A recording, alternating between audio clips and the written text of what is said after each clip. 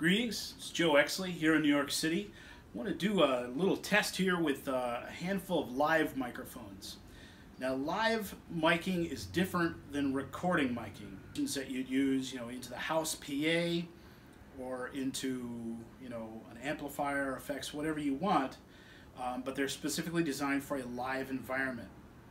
They don't capture quite as wide of a spectrum as, say, a mic to be used in an isolated recording studio. They're also more durable and designed for, to avoid feedback and those type of things. And here on my Sousaphone, and this is a particularly dark sounding Sousaphone. I've been looking for a mic with a little bit more punch and also a setup that allows a little bit more flexibility for me to move the mic around to get different kind of tones based on, different responsibilities and different types of music that I'll be playing. I was talking to my good friend Brian at Sennheiser, and he actually sent me a handful of mics to try out, and that's what I'd like to show you. The different microphones are the E835, the E935, the E609, and then I'll also compare those to the good old Shure SM58.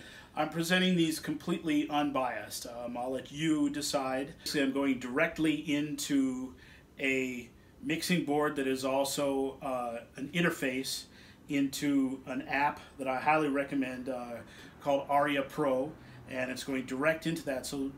There's no compression, no EQ, no anything at all. Decide for yourself which one you like better. They all work pretty well. There are a lot of ways to mic, and there are a lot of mic choices out there, and these are only a few. A good old standard is a vocal microphone, such as an SM58 or an SM57. I'm not using a 57 here. The 58 is very close. It's got a little bit more of a curve to it. I like the sound. It's a little warmer. Plus, the 58 is kind of a tuba standard. It's used a lot.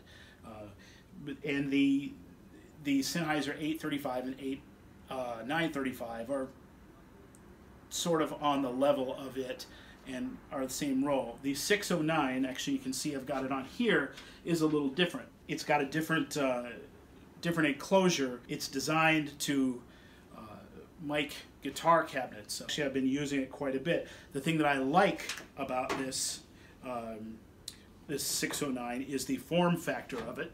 You can see here it's very light. The vocal microphones are actually quite heavy.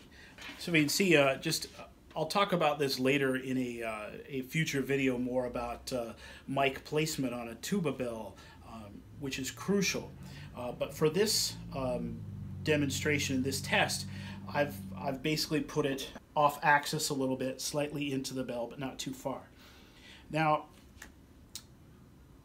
tubas in general, the center is a much brighter sound. There's a higher harmonics come out of the center, lower fundamental type harmonics come out the side. Especially a situation with a sousaphone bell, which is much wider, or a tuba that has a wide flat bell will get more fundamental than a tuba that has a more maybe deeper, less flared bell. The mount that I'm using is a Dinkum Systems universal mount. It can be used for cameras or microphones. I've been using it for a little while. It works really well, no damage to the bell. It's got these little pads here. It's not quite strong enough for the heavier microphones, but for this situation it works pretty well. One reason I like it is I can move it around for the various tone that I want depending on the band. Now, for the basis of this test, I've done my best to keep the mic in exactly the same position, and what I play, you'll see, is pretty much the same. It's just a B flat, and I just do in, maybe 3 octaves or so. It's nothing too extreme, but just a good basic solid tone. This is the Sennheiser E609.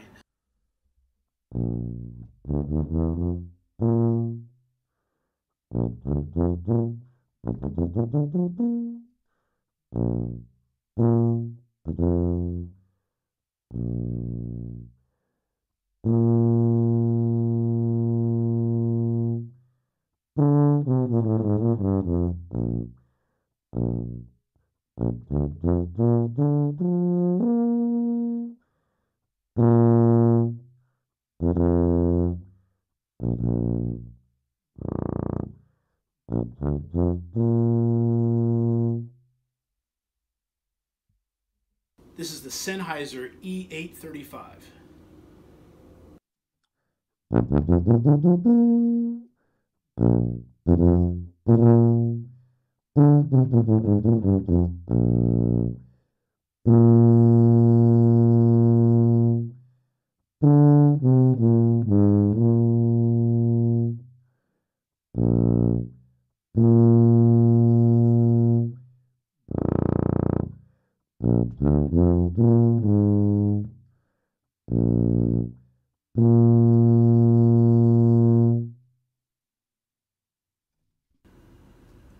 This is the Sennheiser E935.